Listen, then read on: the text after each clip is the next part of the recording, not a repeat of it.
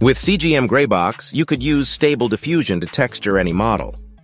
Frame your shot in the projection camera and then hit Generate. Here we have batch count set to 4, so we get 4 options generated off of our mesh. Let's pick this one. Projection works on multiple meshes in the scene. Let's generate a couple more. Okay, this one looks pretty good. Let's set it as our projection. And let's bake the projection as a texture on all of the meshes. As you can see, a lot of detail is being lost.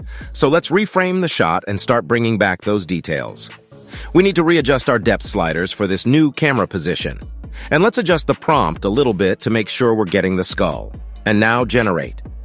Now we have 4 more options to choose from. Let's go with this one. And bake the projection to just the skull mesh. Now let's go to the Edit tab and adjust the multiple projections.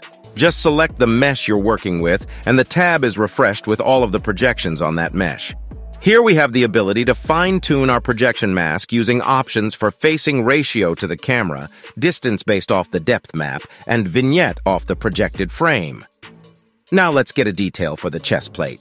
We'll just reframe our projection camera for a good full view of it. Adjust the prompt so the image generator knows what to focus on. And we'll set the image to image pass to composite, which will render the current pass with its color information and use that to guide the resulting image so we don't get too far off from the initial projection. Let's adjust the depth sliders again for this new camera. And generate. We set the resolution to 1024 by 1024, so now the generated image is significantly more detailed. Let's assign this one as the projection. We also have a few other options to choose from, but the first one looked pretty good. Now let's bake the new projection onto the helmet and chest plate, and adjust the projection layers in the Edit tab so the new projection takes priority.